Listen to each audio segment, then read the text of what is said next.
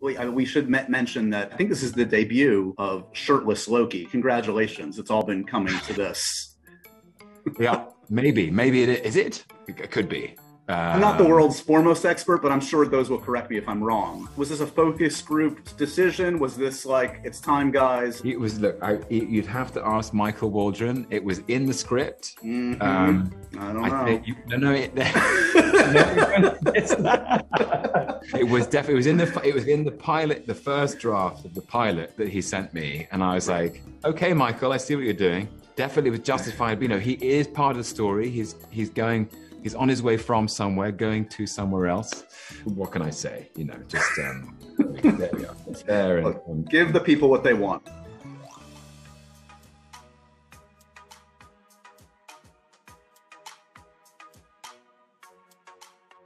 You know, I always talk to actors about like musing on set when they're like, you know, they're the side character, the supporting character, and they kind of like sidle up to the director or the executive producer and they're like, you know, maybe I should get my own story here. Like, did that ever happen early on? Even just like musing to like the powers that be, like, you know, there might be something here. Maybe we should explore something about this character.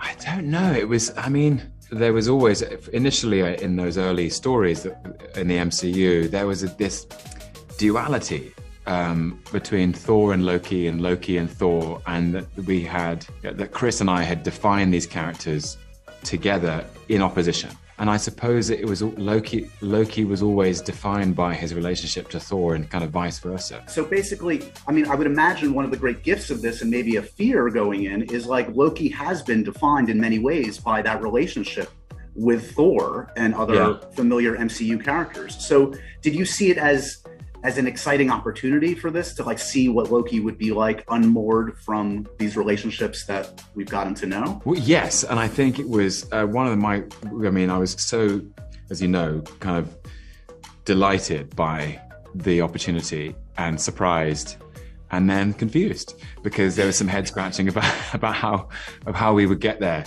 But one of the things that I was excited by was actually in any drama, if you strip or take away from a character the things that are familiar, then something has to be revealed about what remains. You know, so if you take Loki away from Thor, away from Asgard, away from all the things that he's used to being around, what makes Loki Loki? And in the 10 years of playing this character, or the 6 movies across 10 years, in my preparation and research, I've always found this extraordinary range and complexity. He has this massive history, he has all these different multitudinous facets and contradictory characteristics, and suddenly this is an opportunity to explore some of that in a new environment, which would then reveal, probably to me, and I hope to the audience, new things about him.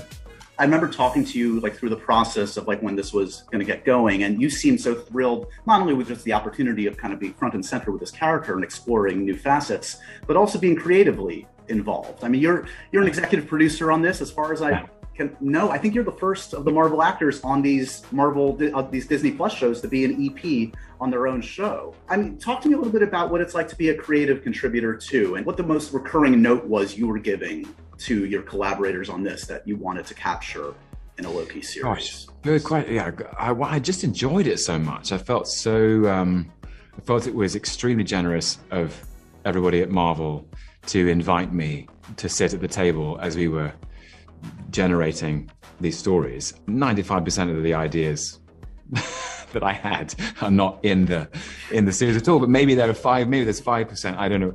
You know, I had a few good ideas. But the thing that I knew I was useful would be my experience, my physical experience of how this character behaves and thinks and moves and responds to various different external stimuli, whether they are events or characters or people. That's where I was able to be of use.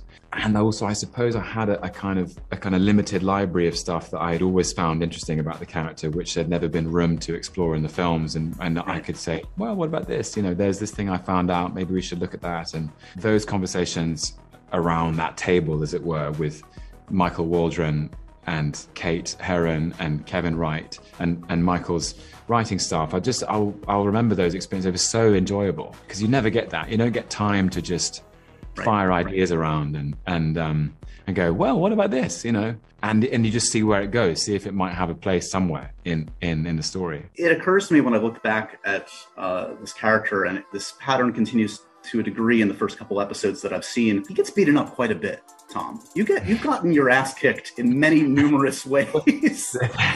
That was one of the things I used to say.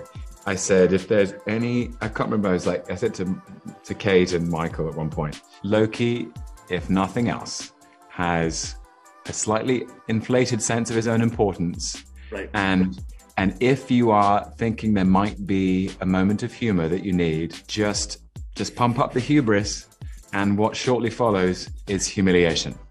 Right. And he's so like Anchorman. He's like Ron Burgundy of like the MCU. Right. You heard it here first. However, I will say this. He also, what I'm excited, and maybe you haven't seen yet, is I'm excited to explore his magical power. And I think that's something we've never really tapped into in a deep way in the MCU. So I knew we were gonna get into it. And apart from being, self-important and hubristic and puffed up and all those things, he can be in the comics highly skilled at magic, and we might get to see a bit more of that in the series. Eagle-eyed viewers have noticed from some of the early glimpses of the show that in his case file, it notes his sexuality as fluid, as Loki's sexuality as fluid. And this is something that's been in the comics for years. I guess now officially it's canon in the MCU. Is that something that came up in the conversations with Michael and Kate as something that was important to kind of like officially put on paper? Absolutely, yes. It has been in the story of the character for hundreds, if not thousands of years. Loki is a trickster. Boundaries and identity, it has always been fluid. And I've really enjoyed that. I remember even when I was first cast, reading about that stuff, and I'm really pleased that we have a place to explore it. So while you've been doing press for Loki, your buddies Hemsworth and company have been wrapping up the new Thor movie. I imagine you've seen the photo Hemsworth posted of his arms basically bulging out of his body. He's going to spontaneously combust. Have you seen the photo? Chris, the world now knows, I think, Chris is an athlete of infinite capacity. I thought of him while I was making this, and we emailed a bit. Yeah, what's really interesting is they Thor and Loki ran on parallel tracks, and now they're in completely different places. They would look across the void and with some surprise, I think. This series also kind of kicks off what seems to be like an important aspect of Phase 4, which is the multiverse. Like, do you revel in the fact that, like, again, all these years in, Loki, he's at the center of it. He's at the center of the shenanigans that are probably going to be very pivotal to the next few films in Marvel. I mean, that's well above my station to even contemplate. But yes, I found the idea of alternate or parallel or contradictory universes just fascinating. It was kind of confusing for a while, and there were lots of conversations with like different colored pens on a whiteboard and squiggly lines, and me going, wait, hang on, explain it to me again. So they're just, they're going back in. Well, they're not really going back in time. They're sort of going through and around. But I think they did a brilliant job of cracking it. And I love the analogy they use, that the TVA see themselves as the gardeners of time, and the language of it has got this kind of benevolent horticulturalist inclination. They're pruning branches, and they're just pulling out weeds and keeping the garden tidy. That's quite a serious thing to do. Is to be the arbiters of reality, and maybe reality doesn't need to be arbitrated or controlled. Maybe reality wants to burst out and break free. Exactly. The first thing that occurred to me when watching the first couple episodes, and I know, we've had long conversations about our mutual love of film and filmmakers. Like, at least in the first couple episodes, there's like Terry Gilliam in there. It feels like it's like Brazil and time bandits. Yeah. I love, it seems like there's a conscious homage to Jurassic Park in there, which I know you love, the kind of the Mr. DNA exposition thing. Yeah. Yeah. So were those films cited? Were other films cited in your early conversations of the kind of look and feel that you wanted to evoke? Yes, absolutely. I know we all wanted it to feel very analog, I suppose. And the TVA are archiving the past, the present, and the future in enormous libraries, but they're using paper. And so we wanted to feel the tangible, tangible quality of this complex bureaucracy. And so Terry Gilliam came up, Jurassic Park as well, Blade Runner came up a lot. Why wouldn't it? Because it's so brilliant.